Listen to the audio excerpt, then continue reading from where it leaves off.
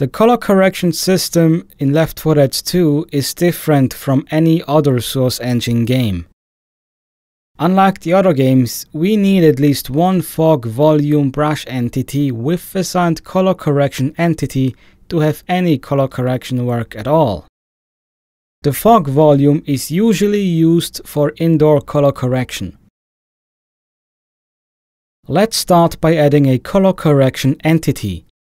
Set the falloff end distance to -1. Any other value will break the color correction entity in L4D2. Pick a lookup file name. This will be the color correction file. Full file path and extension name is required. In my case, materials, correction, test sugarcane outside.raw. Go to flags and set master. This will be the master color correction, which is always used unless you enter a fog volume. You can add a secondary color correction entity for indoor color correction or any location, like a room with poisonous gas or radiation. Give it a sensical name and pick the lookup file name. Make sure the master flag is not enabled in this entity. Then create a fog volume brush entity using the fog volume tool texture. The trigger texture also works. In the color correction name field, pick the secondary color correction entity. Entering the fog volume will swap the color correction from the master to the one you assigned until you leave the fog volume again. You may use multiple color corrections and fog volumes in your map, but only one color correction can be active at a time. After setting up the entities, compile the map with the final compile mode to get the best lighting. Now that we have assigned color correction to the map, we have to actually create the color correction. There are two ways to get that done, in L4D2 and in Photoshop. First, we will do it in L4D2 directly. Load the game in Tools mode. This can be done by using the Authoring Tools, which has a Tools mode button. Press F10 to take control of the game, and sometimes F11 to swap to full screen mode. Load the map. Walk to a spot where you want to use color correction. Open the console and enter Color Correction UI.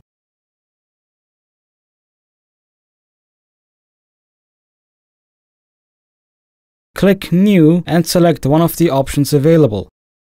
Those tools are pretty much the same as in Photoshop. If you are new to all this, just take a while to play with the settings and understand what they do. It is usual that the strength of the saved color correction will be way stronger than what you see on your screen right now. You can remedy this by modifying the max weight value in Hammer or saving your color correction in a weaker state. Once you are happy with what you have created, save the color correction. Save this in Materials, Correction with your map name and possible use or location of the map. In my case, Test Sugarcane Outside. Now for the second approach, we'll use Photoshop. Since you are still in the map, go to a different spot where you want to use a different color correction. Bring up the color correction UI again and make sure that no color correction is enabled. And then take a screenshot. You may now close the game.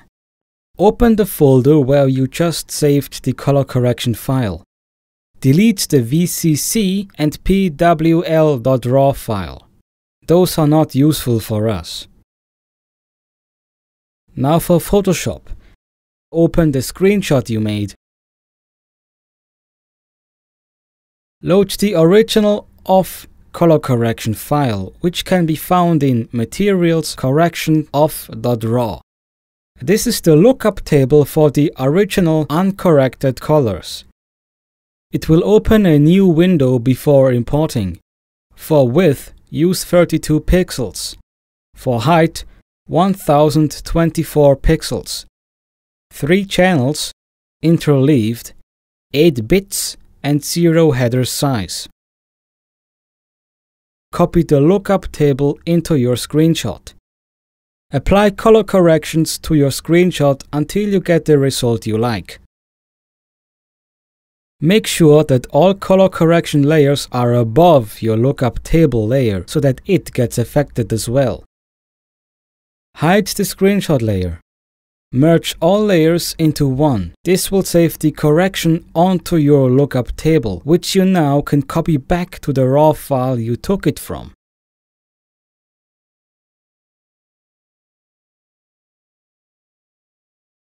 Then again, save the file in Materials, Correction with a new name.